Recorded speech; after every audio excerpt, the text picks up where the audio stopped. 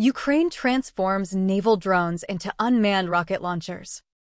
Ukraine's security service has announced the use of the Sea Baby uncrewed surface vessel equipped with rocket launchers. This marks the first time such an autonomous naval launcher has been employed in combat. The naval drones are armed with a 122mm multiple launch rocket system, which has already been tested in real conditions. According to reports, the SBU and the Ukrainian Navy successfully used these drones to strike Russian positions on the occupied Kinbrin Spit.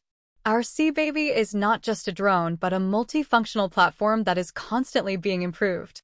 Today, we can confirm that they are equipped with a multiple launch rocket system, and this technological solution is already showing strong results.